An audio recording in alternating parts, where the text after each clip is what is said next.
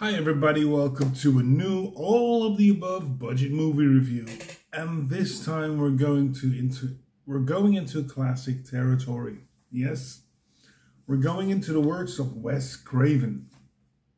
The guy we know from Nightmare on Elm Street, Last House on the Left, Scream, and many more horror movies. This one was one of his first. He written and directed this one, and it was The Hills Have Eyes. And it's about a family who gets stranded in the desert, and a bunch of, cannibal mutants make their life a living hell, literally. Not everyone survives, and the ones who survive wished they didn't. So it's horrible. It's it was for that time. It was very edgy.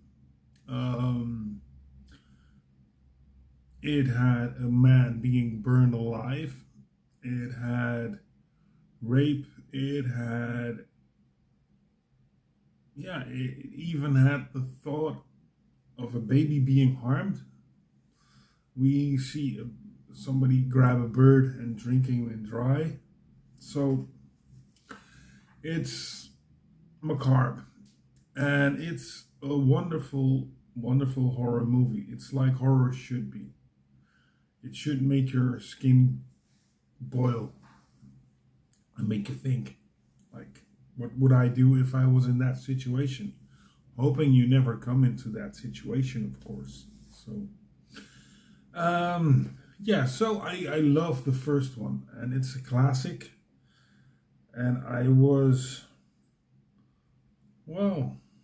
pretty amazed by the people playing in this. Of course, there was a sequel, The Hills Have Eyes Part 2. The one with the flashbacks, the one where even the dog gets a flashback. This is more like a slasher movie.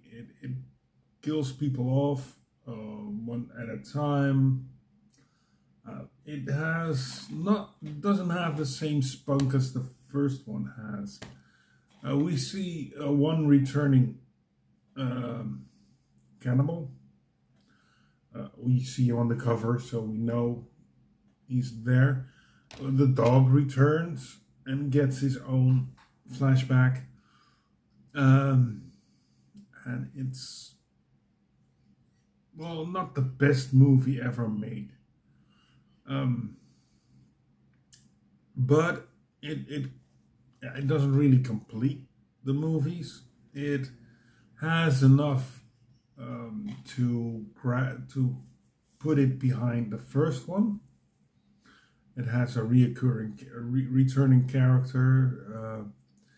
It hints on the first one, but that's all where it stops. It's just a generic horror movie. And I think if they would have released it on another title, it would be a good B movie. But now it's just, it rips on the name The Hills Have Eyes. I'm curious. Did you see The Hills Have Eyes? What did you think of it? Let me know down here. You can subscribe down here and like this video. And I would just like to say thank you for watching, and see you next time. Bye.